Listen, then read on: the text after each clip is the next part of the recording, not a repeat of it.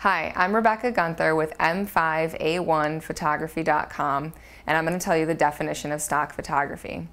Stock photography is what images that photographers take and then they'll put into a database somewhere, perhaps like iStockPhoto.com, and it's a place where ad agencies or anyone else needing a particular image can go and sort through and look for the image that they want.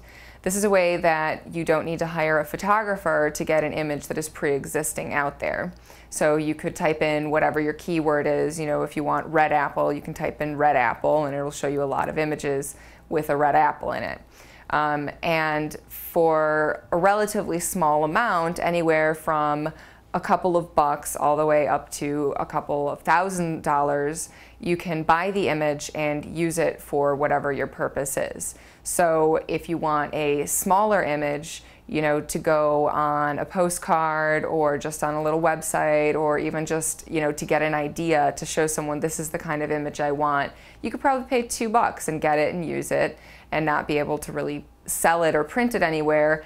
The higher end stuff could be images that, you know, an advertising agency wants to use for a campaign or something bigger like that.